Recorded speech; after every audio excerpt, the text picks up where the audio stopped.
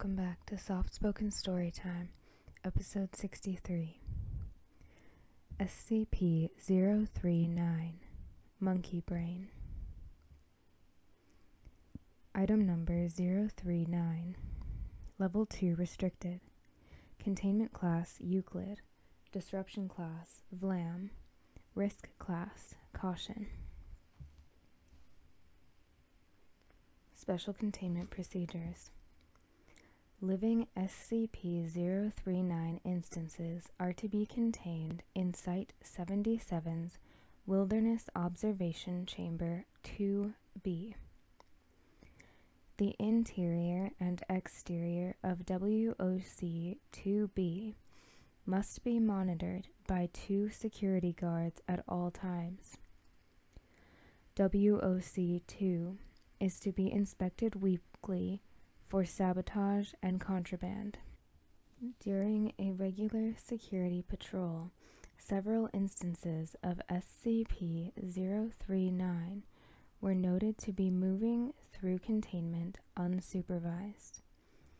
Further investigation showed that SCP-039 had used tools obtained from within the walls to disable and remove the security door to its containment chamber. During recontainment operations, a mercenary militia began assaulting the containment wing of Site-77. During the defense operations, SCP-039 continued roaming unsupervised and is known to have breached at least one SCP object, SCP-1957, which resulted in the creation of SCP-1837. After SCP-1957 came into contact with E-4250, an unknown anomaly possessed by the group. Post-breach investigation showed that the tools had been left behind and lost during renovations several years previously. Security protocols for animalistic containment chambers were made more strict following this incident, as well as construction protocols. Deceased instances are in refrigerated storage and may be accessed for study upon request. SCP-039-A is data expunged. A male SCP-039 instance. Description: SCP-039 consists of 23 proboscis monkeys, Nasalis lavatus, which have been subject to radical anatomical changes. These alterations are summarized below. Eyes have been removed. New bone growth has filled eye sockets. No remnants of eyelids or eyebrows remain, only smooth skin. Extreme alteration to mouth. Oral opening is no longer present. No remnants of lips remain, only smooth skin. Jawbone has been fused in place by new bone growth along the joints. Teeth, tongue, gums, and palate are absent, having been replaced by a large deposit of adipose tissue. Removal of digestive system. Esophagus, stomach, gallbladder, intestines, and bladder have all been replaced with adipose tissue, formations of similar shape and volume. Anal orifice has been sealed by new skin growth, leaving no remnants. It is not clear how SCP-039 instances obtain nutrition and dispose of waste or survive without doing so. Enhancements of auditory, tactile, and olfactory senses. Both absolute and difference thresholds are significantly lower than those of the baseline species. These enhancements allow SCP-039 to effectively navigate their environment despite lack of sight. Instances have been observed tapping on objects when navigating unfamiliar surroundings. This behavior has been theorized to be a form of rudimentary echolocation, but this is yet to be proven. Intelligence enhancements. SCP-039 score consistently higher on all provided cognitive tests than their non-anomalous equivalents. SCP-039 are capable of reproduction at time of writing. 5 instances of SCP-039 have been born since containment. SCP-039 show a very close bond among their species, with newborns often being cared for by all capable adults. New instances are born with the same anatomic anomalies as their parents. Despite this, testing has not identified any genetic divergence from baseline species in SCP-039 instances. SCP-039 can communicate via touch and a complex series of nasal vocalizations, many of which have not been observed in non-anomalous nasalis narvatus. Original instances also possess a rudimentary understanding of spoken English. This knowledge is not passed on to newborns, but they do naturally learn some English from exposure to Foundation personnel. Instances of SCP-039 have demonstrated the ability to operate mechanical tools and to perform various complex tasks, primarily related to automobile construction and maintenance. This knowledge does not appear to be innate, as newborn instances do not possess it. Addendum SCP-039-1 Recovery Log. SCP-039 was recovered in 1998 when Foundation forces raided a Prometheus Labs facility approximately 25 kilometers north-northwest of Redacted, Nevada. The facility was found to have been abandoned an unknown amount of time prior to Prometheus Labs' collapse. Recovered objects of note included 2 automobiles abandoned in the parking lot outside, a 3rd automobile partially disassembled in a cargo bay, an assortment of power tools, spare parts, paints, and other auto maintenance implements, an assortment of veterinary anesthetics, surgical implements, and data expunged, located in an operating room.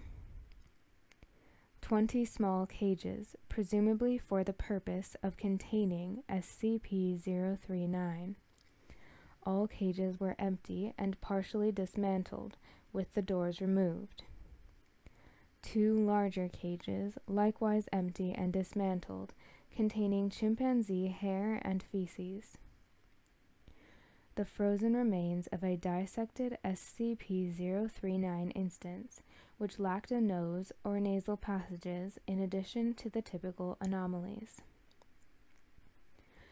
The remains of 3 adult males identified via dental analysis as Alan redacted, Damien redacted, and Cole redacted.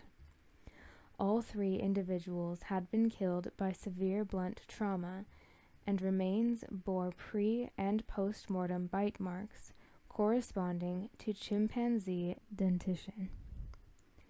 The Personal Journal of Cole redacted. See Addendum 2. 18 instances of SCP-039. SCP-039-A. Addendum SCP-039-2. Personal Journal of Cole redacted. Some entries appear to notate the early prototyping stage of SCP-039's development. These entries are reproduced below with portions irrelevant to SCP-039 excised for brevity. Open Document 039. This is probably unnecessary since Damien's keeping track of all the sciencey stuff, but I need something to do. Dear Diary, I should have brought more books. No scientific notes were recovered from the facility. Well, we got the monkeys today. Not the monkeys we wanted, mind you. These are freaking proboscis monkeys. I asked that Werner guy what he was thinking when he got these things, and he just shrugged. Said we didn't specify what kind of monkey we wanted.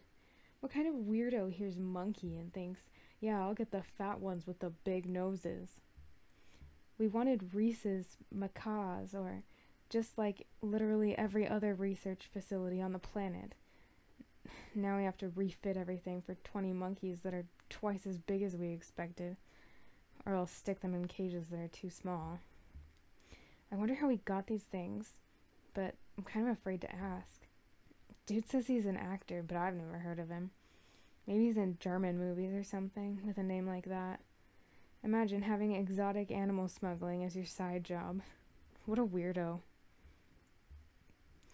Included in the deceased instance, only 19 instances of SCP-039 were recovered from the facility. The whereabouts of the missing 20th instance are unknown, is crossed out. In 1993, the 20th instance was discovered in SCP-1328, living in an otherwise abandoned house belonging to the Red Actors Troupe. The monkeys are doing fine, passing all the tests way better than they did when they could see. Damien says it's probably because they can remember it better, but I still think at least some of it has to do with not being distracted. I know I think better with my eyes closed. Took the nose off one of the monkeys today to see what would happen. I just figured it would suffocate, but it didn't. Guess it gets its air from the same place as its food now. Makes me wonder just how much we could take out. If he's not breathing, does it really need a heart? That's about the only internal organ it's got left at this point. Pulling the heart won't improve the intelligence anyway, though, so there'd be no point. Just curious. The one with no nose isn't moving anymore. We thought he was dead at first, till we checked for a pulse. Poor guy must be depressed. I'd be pretty unhappy too, I guess, if I couldn't see or talk to any of my friends, but I could still hear them around me.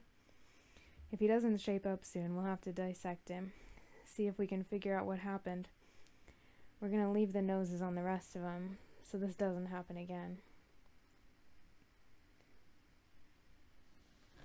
Called Wormer, ordered some chimps. I made sure he knew exactly what animal I was talking about, so he won't show up with a baboon or something. Dissected the noseless one today.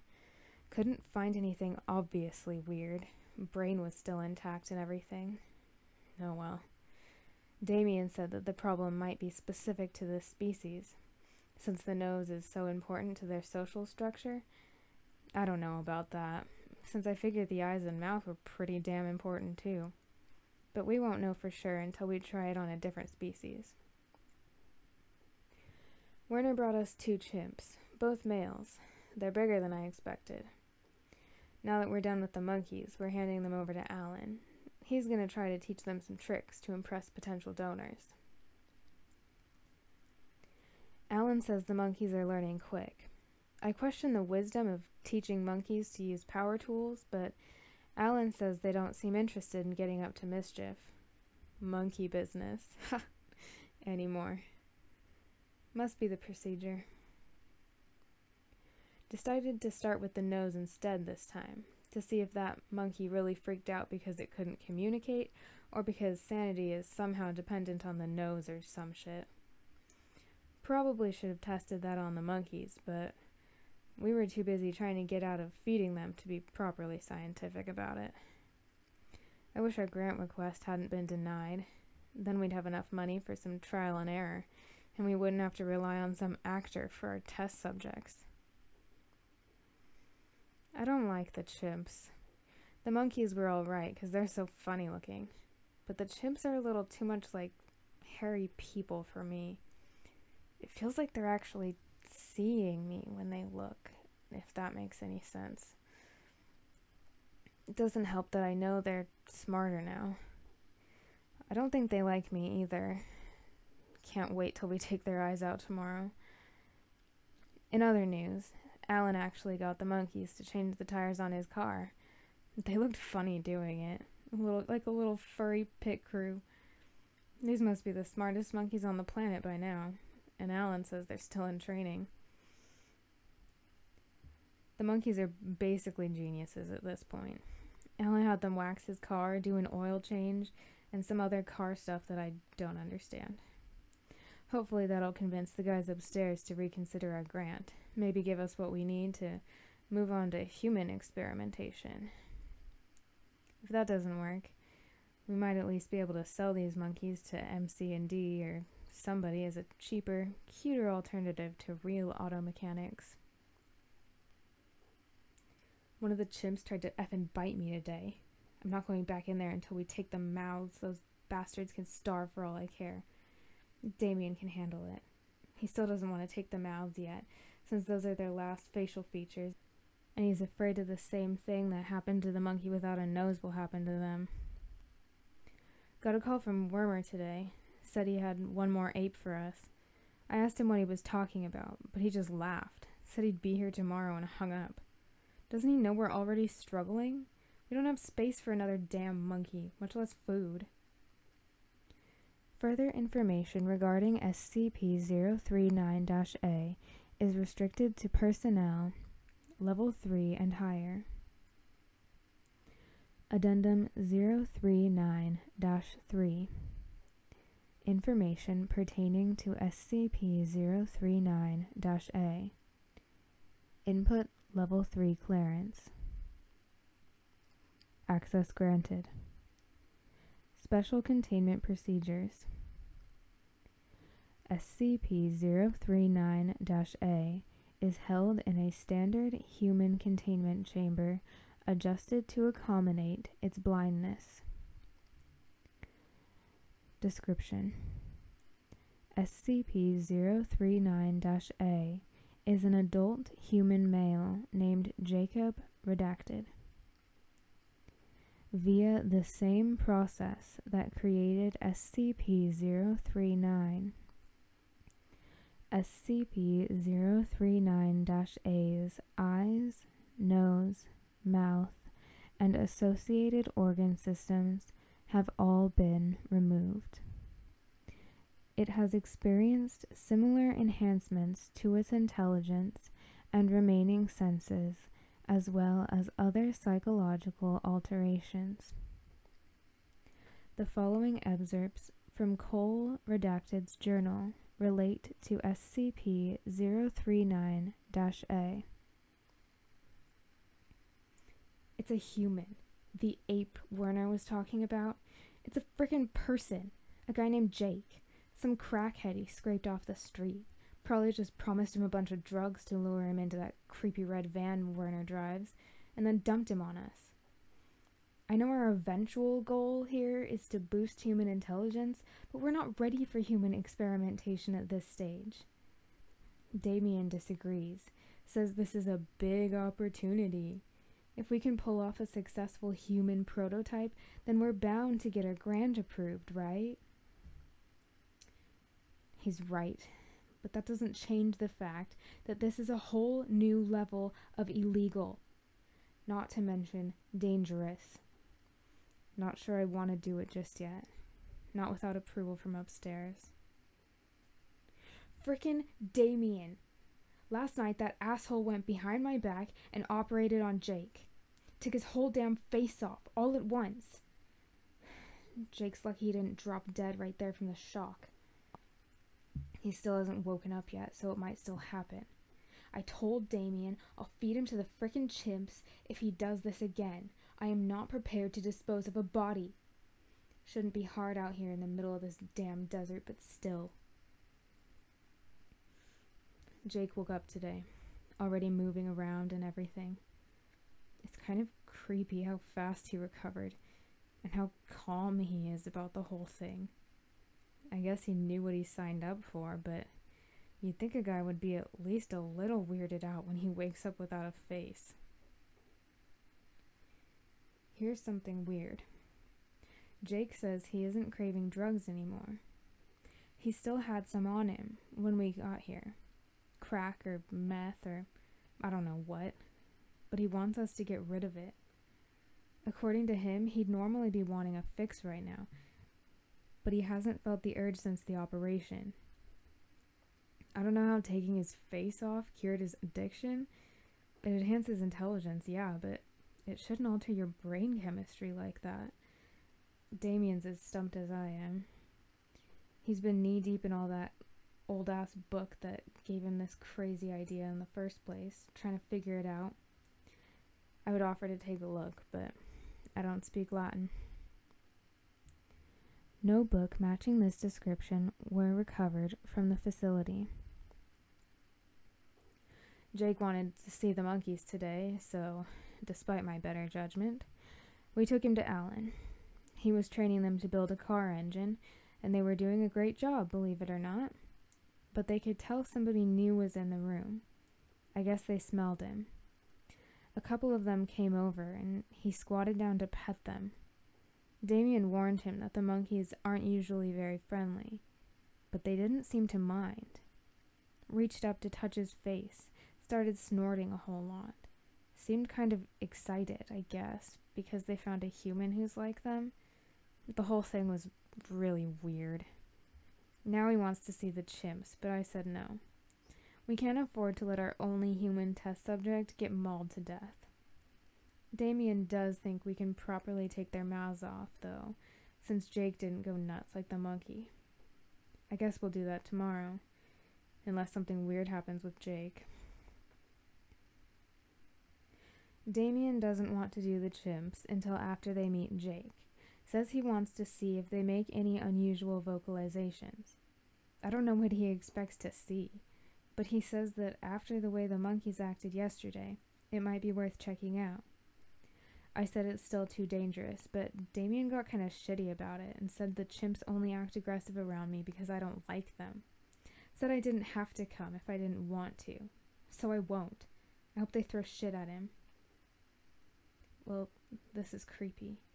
Damien swears that Jake and the chimps actually communicated. They did that same face-touching thing as the monkeys, and then they were hooting and stuff, and he was nodding his head like he understood. Jake says he doesn't know what Damien's talking about, and I'm not sure what to think. It sounds crazy, but then again, so does trusting a guy with no face. I'm starting to think we're in over our heads here. Knew we should have waited for that grant to start human testing. I wish frickin' Wormer hadn't brought us this guy. Oh, one more thing. Alan was having the monkeys repaint his car. Starting to think he just did this as an excuse to get his car souped up for free. And one of them snuck off with a couple of tools. Took a while to notice he was gone, but me and Alan tracked the little guy down pretty easily, hanging around outside the chimp pen. Not sure where he left the tools, but we can look for them tomorrow. When MTF Epsilon 6 entered the facility, they discovered SCP-039-A living in what was presumably its quarters, sharing living space with several instances of SCP-039. Initial interactions were complicated by SCP-039-A's inability to speak, but once communication in writing was established, it willingly entered custody. Addendum 039-4 Interviews. Re-enter Level 3 Clearance. The following is an interview of SCP-039-A conducted by Dr. Lee Roy Carlson. It communicated its answers by typing on a computer. Begin log. Dr. Carlson. Good morning, SCP-039-A. SCP-039-A waves at Dr. Carlson. I'm Dr. Leroy Carlson. SCP-039-A offers Dr. Carlson a handshake, which he accepts. I'd like to ask you a few questions about what happened at the Prometheus Labs facility. SCP-039-A nods. First, how do you know Lerma Giuseppe? SCP-039-A shrugs. He picked me up, Reno, pulled up beside me on the street in a red van, asked me if I wanted to become human. I asked him what the hell he was talking about, and he told me there were some guys out in the desert somewhere who could fix me. Make it so I never needed food or water ever again. Make me smarter, too. Sounded too good to be true, like you said, but I figured I didn't have much to lose. Besides, he had drugs, so I got in that creepy-ass van with him, and he took me out to that place in the desert. Do you know anything else about him? SCP-039-A shakes its head. We didn't exactly have a heart-to-heart. Did he say why he was interested in this project? Nope. Just said he was helping those guys at the lab find test subjects. I see. Is there anything else you know about him? He said he was an actor. Oh, and the van had Florida plates. Have you had any contact with Gillespie since he brought you to the facility? Nope. Are you sure? There seemed to be some objects missing from the laboratory, and 2 chimpanzees. I'm sure. The chimps left on their own after they killed those guys. Figured out how to open a door, ran off into the desert. Probably died out there, since they still needed food and water. Then why didn't you leave the facility? Hey, just because I don't need water doesn't mean I can't have a heat stroke. Didn't need to worry about finding food or anything, so I decided to stick around. I figured somebody would find me eventually. Too bad it was you guys. Do you know anything about any books or research notes that the scientists who operated on you may have had? Shakes its head. Nope. Like I said, I was just a test subject. Interesting. While we're on the subject, how exactly did the chimpanzees escape their cages? Shrugs. Beats me. Cole probably forgot to lock the cages or something. Even smart people make mistakes. I suppose. Note. He's lying. I'm requesting the use of enhanced chemical interrogation techniques. Dr. Carlson. You don't believe me, do you? I'll ask the questions, thanks. Will you? Or are you just going to sit there and write? I'll write as long as I want. Fine then, take your time. It's not like I have anywhere else to be anyway. You're just going to put me back in my cell when we're done, right? Right. SCP-039-A removes its hands from the keyboard and leans back with them behind its head. Dr. Carlson finishes writing. Okay, SCP-039-A, just one more question. You really enjoy calling me that, don't you? Makes it easier to forget I'm a person. Are you able to communicate with the monkeys? What? The journal we recovered indicates that you may have been able to communicate with them and the altered chimpanzees in some way. That must be Cole's journal. You know he's an idiot, right? Not to mention a dick. He didn't like me or the chimps. Are you saying that you can't communicate with other SCP-039 instances? I mean, can you communicate with your dog? They're smart animals. Yes, but I can talk to my dog, and he can see me. You and the monkeys can't do either of those things. SCP-039-A hesitates. I'd like to go back to my cell now. SCP-039-A crosses its arms. This interview is not over. SCP-039-A does not respond. You're not going to cooperate, are you? SCP-039-A shakes its head. Fine, but this isn't over. End log. Dr. Carlson request for chemical interrogation is pending Ethics Committee approval, as SCP-039-A's altered physiology, metabolism, and psychology make the effects of amnestics and similar drugs on it difficult to predict. Below is the transcript of Dr. Carlson's second interview with SCP-039-A, conducted the following day. Begin log. Hello again, SCP-039-A. SCP-039-A does not respond. I'd like to ask you some questions about the procedure that removed your face. SCP-039-A nods slowly. First, how was it performed? What do you mean? Was it a surgical operation, a magical rite? Were you genetically modified? Shrugs. They didn't tell me the specifics, and I was out during the operation. You didn't ask? Shakes head. It's not like I would have understood the science anyway. They just told me it would make me smarter and I wouldn't have to eat anymore, and that I'd go blind, but my hearing would get better, so it wouldn't be so bad. And you agreed to this? Nods.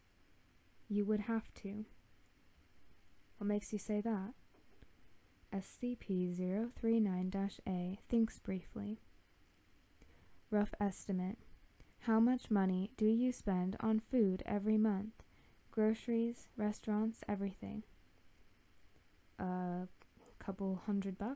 Varies. Now imagine that you still had those $100 every month.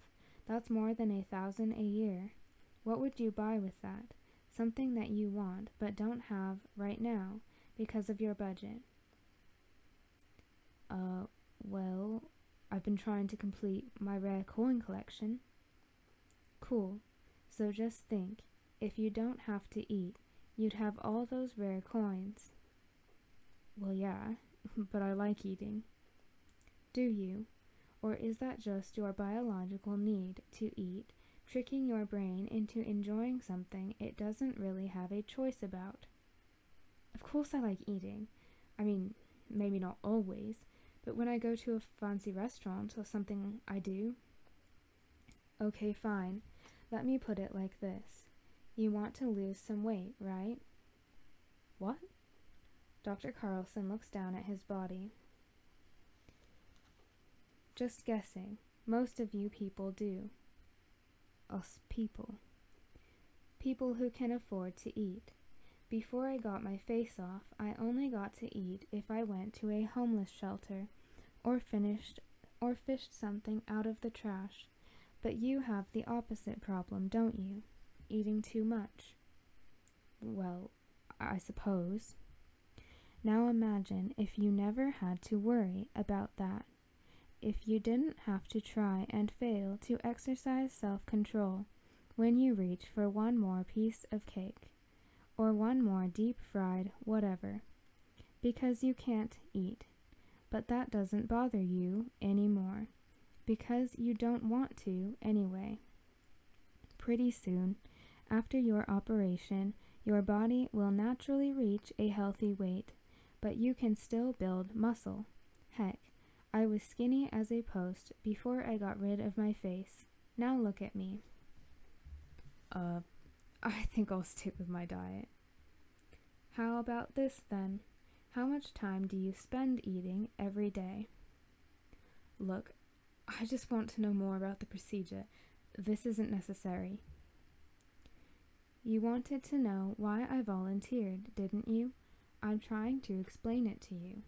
Or do you not really want to know? Fine, carry on. So how much time do you spend eating? I don't know, maybe an hour in total? And how much do you spend cooking, shopping for food, driving back and forth to the place where you shop, bringing in the groceries, putting them away? Or when you go to a restaurant, how much time do you waste deciding where to go, driving out there, waiting for your table, waiting to order, waiting for the food, waiting for the check? Then after you eat, how much time do you spend shitting every day? How much of your life is wasted sitting on a toilet, wiping your own ass? Do you have any idea how much of your short life is wasted fulfilling base biological needs? How much of the stuff you want to do with your life never gets done because you're too busy doing what you have to? I understand that, but I like my face where it is. SCP-039-A shakes its head slowly. Well, maybe if you were in the shoes that I was in, you'd think differently. From where I was, a face was a small price to pay. I don't guess it matters now, though, since I'm in a box. I'm sorry about that, but surely you can understand the kind of uproar that a man with no face would cause if we just let you wander around in public. SCP-039-A hesitates for several seconds, fingers hovering above the keyboard. Did you have any other questions? Well, we're wondering if you've experienced any other psychological changes. The monkeys show much higher cognitive performance than unaltered ones, and we want to know if you've experienced anything similar. Definitely. It's a little more complicated than just being smarter, though. How so? Well, it's all about intention. I can hear better now, what with the SCP-039-A gestures at the upper half of its face. But I also listen better, if that makes any sense, because I'm not distracted anymore. I never realized it before, and you probably don't either. I'm not sure anybody can if they still have a face, but people are always distracted, thinking about 1,000 different things, worrying about your job, or lack of one in my case, trying to figure out where you're going to sleep, what you're going to have for dinner, how you're going to get your next fix, whatever that is for you. But I don't have to deal with that anymore, so I can pay attention, really pay attention, when I'm listening, and remember all of it. And when I'm thinking, trying to solve a math problem or something, I can concentrate, really concentrate. It's like the difference between being sober and being drunk. Speaking of which, the documents we found indicate that you were addicted to drugs before the operation. I was a crackhead before they took my face off, but I haven't craved it even a little bit since the operation. Didn't even withdraw. That's interesting to you, I imagine. Yes, it is. Do you know why this is the case? Not scientifically. Seemed like Damien and the other guys didn't expect that, but I do know. SCP-039-A pauses briefly. Intrinsically, spiritually, I can feel it, if that makes any sense. Can you explain this feeling?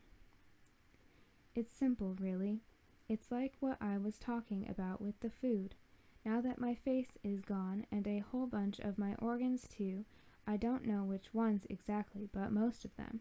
I'm cut off from that. From what? Urges, base instincts, the monkey brain. Before, my body craved things. Food, water, sex, drugs, booze. I could barely think. Really think. The way I do now. But not anymore. When they removed my face, they removed the monkey. Now it's just me in here. SCP-039-A taps its forehead. Just a rational human being in complete control of himself. End log.